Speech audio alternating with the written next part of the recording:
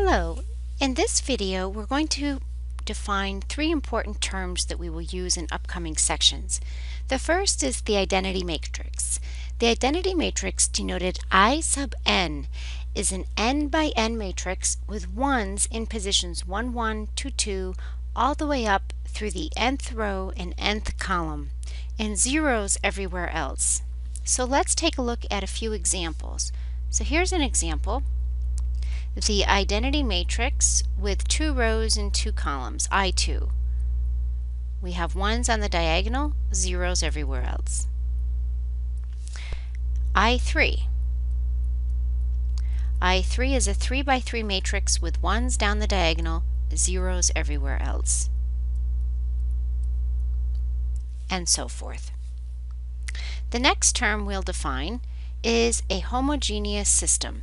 A homogeneous system has all constants equal to 0. So let's take a look at an example here.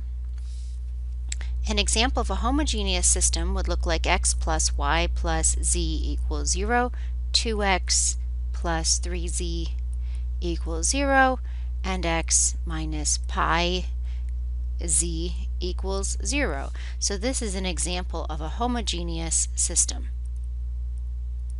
In contrast, here's an example of something that's not a homogeneous system.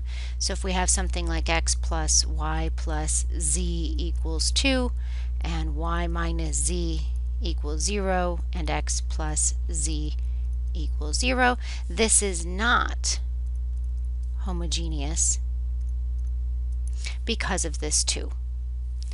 The third definition that we'll talk about in this video is a consistent versus an inconsistent system. A consistent linear system has at least one solution. For example, it either has a unique solution or infinitely many solutions. An inconsistent system has no solutions.